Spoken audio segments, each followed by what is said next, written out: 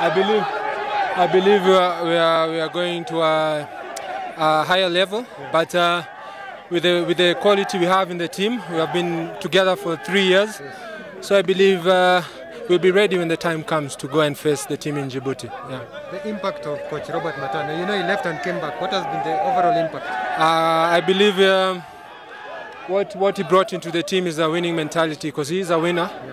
For him, he doesn't really care about how we play, but the result. He's always going for results, and it's always a win. So he has instilled that winning mentality in the squad.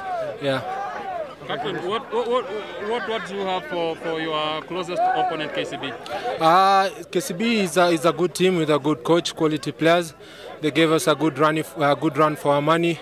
They pushed us till the end, and also they had a good season. Yeah.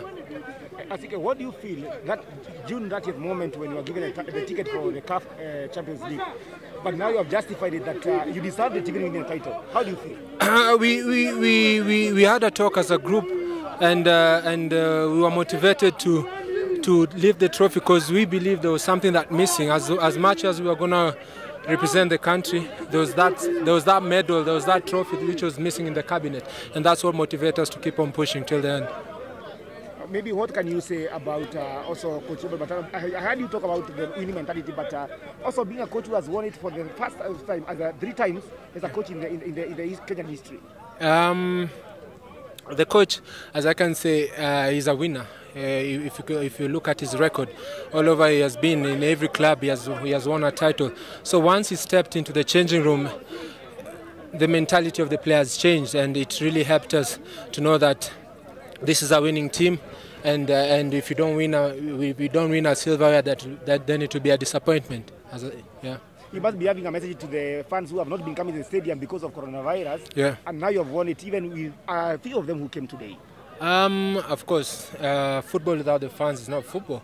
But I mean, there was a pandemic, and we had to adjust. We have to understand the situation that we are in. So we have missed them, but for the few fans who showed up today, we said thank you.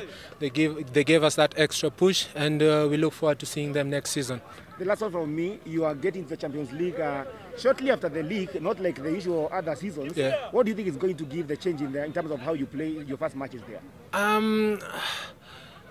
Yeah, of course. I mean, we are going to have a short break. We rest, we recharge the batteries, and then we go again. But I believe the technical bench will have their work cut out, and when we resume for training, we'll be good to go and face the teams in the Champions League. Yeah, we don't have a long time to say we're going to rest for long. No, we need to recover, get back to business. Yeah.